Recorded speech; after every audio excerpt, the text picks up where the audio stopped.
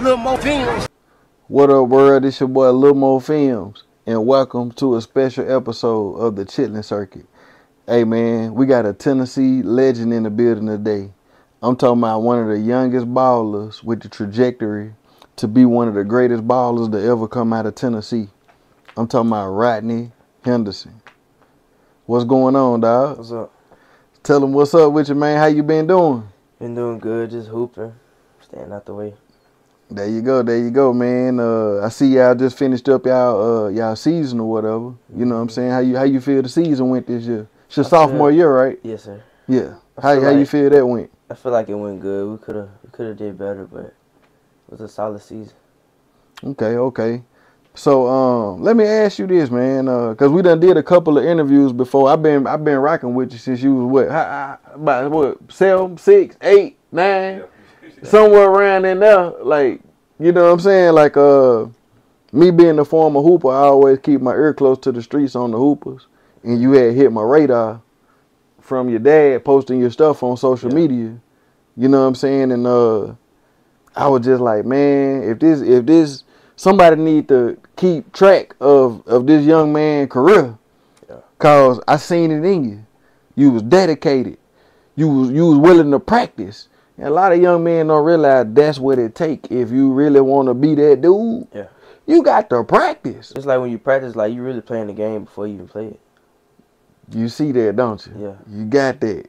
So let me ask you this, man. What was that transition like going from middle school to high school? It was a big transition because, like, in middle school, I ain't see the same things that I'm seeing now in high school. And was it faster for you? Was it? Nah, I just caught on like that.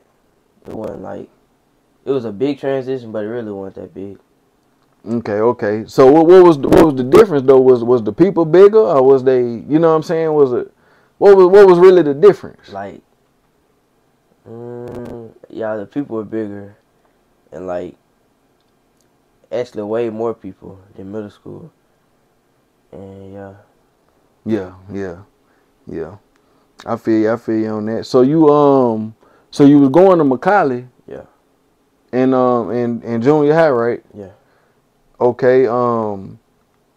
But then you went to Tyner in high school. Mm-hmm. Why not stay at MCcallie? Why you choose Tyner over MCcallie? It's just like at Tyner, like I had seen something different. Like I just wanted to be a part of the program that Coach EJ and Coach Dante had built. And then I feel like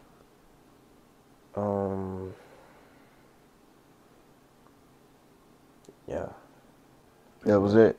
Yeah, I grew up, I don't know if you know it, but I grew up balling with your coach and his brother, Tyrus Wood, EJ Wood and Tyrus Wood. You know, we grew up together. You know what I'm saying? So definitely know your coach, and he a great man. You know what I'm saying? Like if y'all listen to him, he do know the way, and he will get y'all where y'all trying to get. Yeah. You know what I'm saying? But what's the difference from? Cause I went on a trip to MCcallie one time, and I went to lunch at MCcallie. Yeah, hold on, I went to lunch at MCcallie, bro. I gotta tell you this. I went to lunch at MCcallie. You go in there like a restaurant, bro. I'm gonna beep the cuss word out, but this like a restaurant, cause I'm talking about they had a hibachi station with a real hibachi dude cooking. Yeah. They had a Jamaican station with a real Jamaican cooking. They had a pizza. You see what I'm saying? What's going to a private school like MCcallie? What's the difference between that versus going to a public school like Tyner? Like for like a private school, it's like fantasy really, and then I feel like a public school is reality, cause like when you graduate high school, you gonna have to face reality, and public schools is reality. Damn, that's real. Nah, that's real. That's your daddy, boy. God damn. No, that's real. Cause that's what it is. Like that is no lie, bro. Cause I seen it. I said, man, no wonder they making it. Man, they got a real hibachi chef. Yeah. Man, that's what y'all got going on. So you know what I'm saying. So you chose to go to reality route versus fantasy land. Yeah, it's like a preparation for life. Damn. I like this little nigga, man. This little nigga cold. So, okay, let me ask you this, man. So how has your father's presence helping you along your journey? How has that helped you? How's that? It helped me a lot, because without him, I wouldn't even be in this situation. Like, he helped me from the get-go when I was young. And him instilling all the things he told me, like, it's helped me to do what I can do now. Tell the truth, was you frustrated sometimes? Was he coming down on your heart? Was he like, man, you got to give me the 16 sprints. Give me 30 push-ups, you missed the shot. Yeah. Well, he was on you like that. How was that? It was like when I was younger, it would be frustrating, but now that I understand why he did it. It makes sense now. Yeah. You the man now? Well, guess what? You wouldn't be the man. He knew how to make you the man. Yeah. You feel me? Like, you know, it's like, I know you know a lot of ballers who good, but they ain't had nobody pushing them. Yeah. Like you had pushing you. You feel me? Like, you got to capitalize on it. And I say that because I'm leading into something, because there's a lot going on in the NBA right now with one of my favorite players, with Ja Morant. Yeah. You know what I'm saying? And him and his dad, Ja Morant's dad T, and him, they kind of remind me of you and your daddy. Yeah. You know what I'm saying? And I really want to know, are you seeing Ja Morant as a young man, the mistakes that he just made? You know what I'm saying? Like, he just made a big mistake that can probably cost him a lot of everything he done worked for can be gone down the drain in one bad move in his life. How did you feel when you saw the allegations on Ja Morant? I feel like, cause the position he in, like he in a big position. He got everybody watching him, so he can't really do what he want to do. And then if he want to do like what he want to do, then he have to do it like behind closed doors. Cause you can do one bad thing and people will put a bad image on you for the rest of your life. Yeah. Like, nobody's gonna remember what he did as far as with the gun and all that. Nobody gonna forget that. Mm-hmm. You know, and coming from, you from Chattanooga, Tennessee. Yeah. AKA Shooter-nooga. You feel me? I know you got young dudes that you're around. You in high school, so I know they got guns and, everybody doing all this. How do you go through your daily routine and your daily life to stay out of that trouble? You know what I'm saying? To not get yourself involved in none of that. Cause like I know where I'm going in life. Like, can't get sidetracked off what I see. Just stay on my own path. That's real. Your pops had posted like a recruitment letter on the internet a few days ago. You been getting recruited by anybody? Cause I know when we first talked, when you was a young dude, when you was young, you probably was about 7, 8, 9 years old. You was like you wanted to go to Duke. Where you see yourself 10 to 15 years? I say I'll be in the NBA for college. When I go to college, I want to go to Duke because it's a lot of good players. Yeah. You know what I'm saying? Is there still something in your future? Because you done got a little older now. Shit changed. You know what I'm saying? Zion Williams was at Duke. Yeah. They was big. You might have been like, man, I'm going to Duke. Like Zion Williams. Is there still where you want to go? Or is it somewhere else you want to go now? Or who been recruiting you? Or, just let them know something about that. I don't want to go to Duke no more. But, like, that's a good school. But I'm just leaning more towards Auburn or TSU or something like that. Okay. So what about that change about? What through your growing up from 8, 9 years old to now? How old you is now? 15. You 15 now. Damn, that's crazy. You 15 now. I'm finna play the clips. While I'm talking, y'all can see the clips. I'm showing you when I first interviewed this young man. You know what I'm saying? This is how old he was at first, and he's 15 years old now. What changed from then to now to make you say Auburn or TSU and not Duke? It's just like seeing the coaches and how they coach. Like, the Auburn and TSU coaches, they similar to Coach EJ. Like, yeah, they similar to him. Okay, that makes sense. You know what I'm saying? Okay, let's talk about rivalries in Chattanooga. You know what I'm saying? Who you think Tyner's biggest rivalry is? Me personally, I come into every game think everybody rivalry, but if I was to say a rivalry, I'd probably say Brainerd.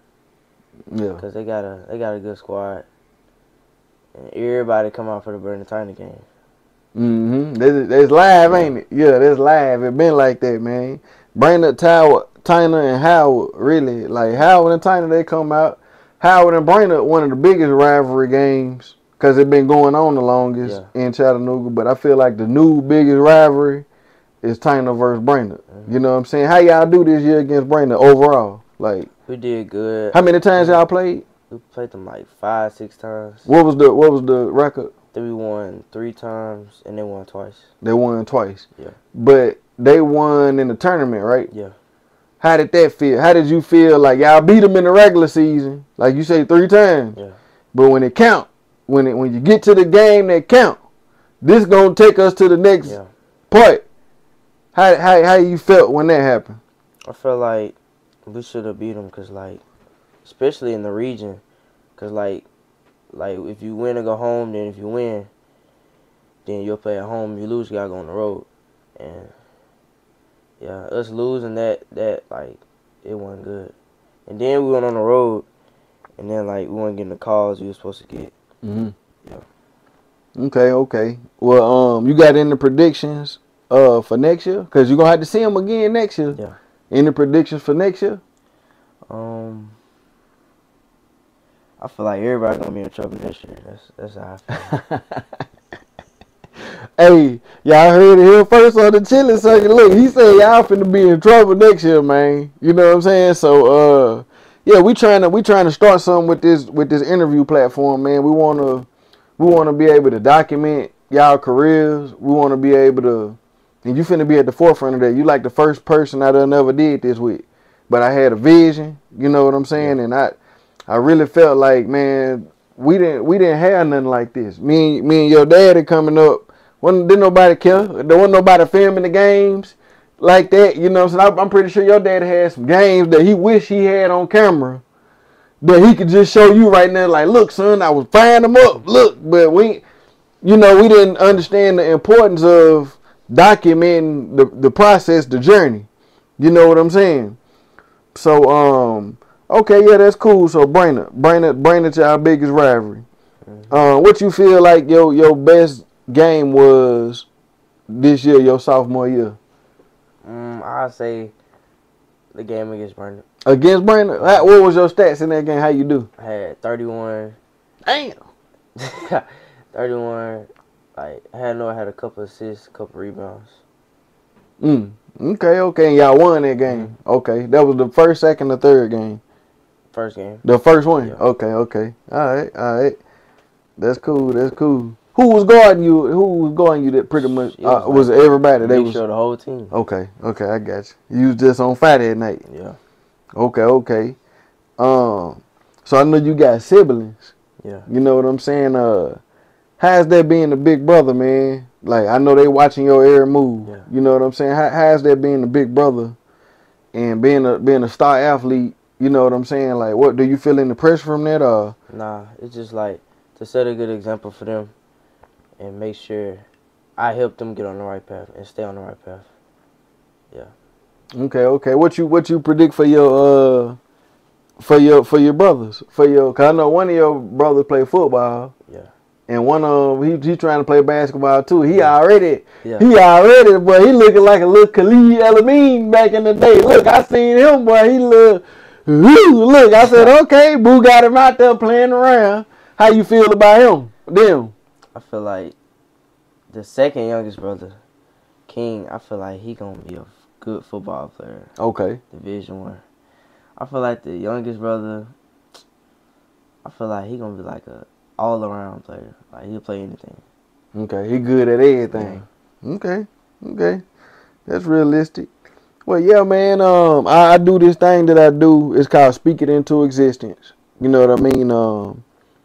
And I asked you this question the last time we did an interview. Probably, you probably was, like I say, like 6, 7 years old. And I asked you, where do you see yourself in the next couple of years? And in my opinion, you done exceeded what you said then, where you was going to see yourself. So I want to ask you again, because this is a new time period. Where do Rodney Henderson see himself in the next 5 years? See myself either at a Division I college or in the NBA or overseas. Yeah. Boom. You heard that here first, man, on the chitlin circuit. You know what I'm saying? A little more films. We bringing it straight to y'all raw. Y'all getting to see it before it happened, man. You know what I'm saying? So we just want to let you give your final thoughts, your final shout outs. I want to shout out my mama, my daddy, coaches, and all the mentors and speeches that my dad done gave me. And yeah, also long live my aunt. And yeah. Okay, what's up with your aunt, man? Let me zoom in on that shirt. There you go. What's up with your aunt, man? I mean, what's your aunt? How she play a part in your life? Man, like every time I seen her, she said to listen to your daddy and not to fall in love with these chicken head girls. Woo! We gonna end it on that note. Little more films, the chitlin circuit. We out. Boom. Little more films. You watching the chitlin circuit. Y'all know what it is. Little more films.